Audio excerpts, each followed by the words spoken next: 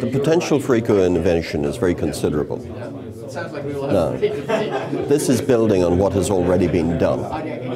There are many dynamic enterprises that have taken on the challenges of new technologies. There are many venture capital companies that have taken on the challenges of financing new companies.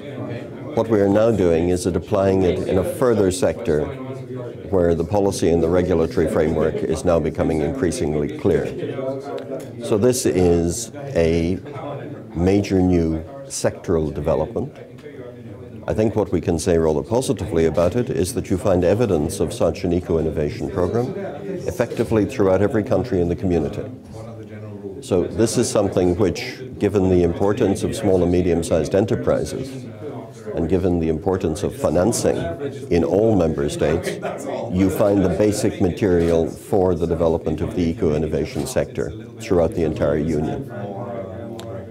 Obviously, anything that sets a clear regulatory framework, such as the forthcoming conference in Copenhagen, will reinforce the certain sense of confidence and clarity that enterprises have, enterprises of all sizes, small, medium and large, for the purpose of investment in new sustainable technologies.